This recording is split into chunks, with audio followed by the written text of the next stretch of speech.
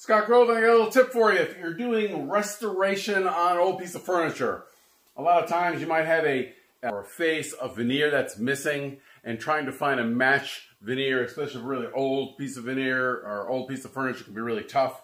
This is bird's eye maple. I did have bird's eye maple, but it didn't quite match the grain, and I had a split right on the end, so I had to cut that out, and putting a new piece just wouldn't work. I can certainly match the color with dyes and stains, but the figure didn't match. So what I did in this case, I grafted from another area. I actually took the good piece off the edge and applied it to the front, and then put my new veneer on the edge, because that is door butt hinge inset, and you wouldn't really see that. So that was my little trick to splice this in. Obviously, when I finish it, I might tone that down and match the color, but I think that was a good solution. I hope that helps. Thanks for watching.